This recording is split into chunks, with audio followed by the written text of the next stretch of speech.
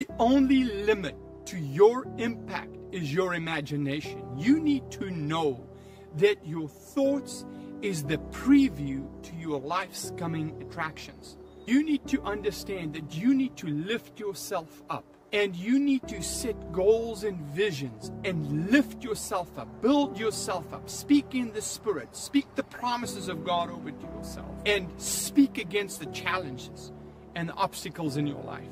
Highlight certain self-doubt and procrastinations in your life and speak against them, pronounce against them. And I'm telling you, God will bring the things to pass that He promised you, because God is not a man that He should lie, neither the Son of Man that He should repent. For has He said it, will it not come to pass? Have He spoken it, will He not make it good? I'm telling you, God is not a liar. He'll make it come to pass. You need to think on the promises of God. You need to meditate upon it, and you need to get it in here. You need to think on the things that God has promised you. You need to set goals. You need to have a vision for your life, and God will make it come to pass. We love you. Remember, subscribe to our channel. Comment down below your vision. Share it. Proclaim it. Name it out. Subscribe to our channel. Like our channel.